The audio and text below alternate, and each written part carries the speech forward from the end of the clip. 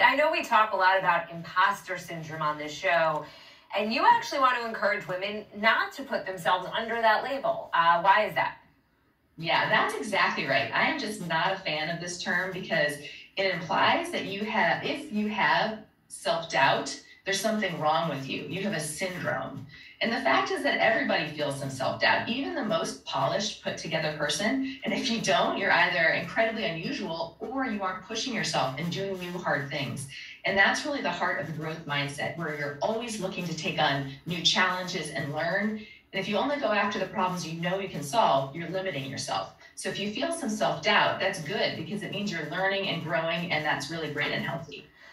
What advice do you have besides getting rid of that self-doubt, at least in terms of calling yourself an imposter? But what other advice do you have for women who are looking to advance their careers? Yeah, so one piece of advice I give people is don't ask, don't get.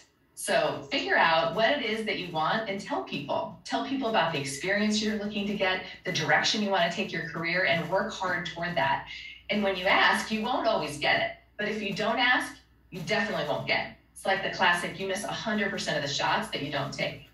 So second piece of advice I often give people is just get over your fear of no. In your career, no only means no for now. So most successful people have been rejected an uncountable number of times, and they don't let it stop them. Third piece of advice is just create your own destiny, be your own mentor. Really listen to yourself and tap into your own inner voice versus waiting for a mentor to kind of swoop you up and take you along the way. Meet lots of great people and then trust yourself.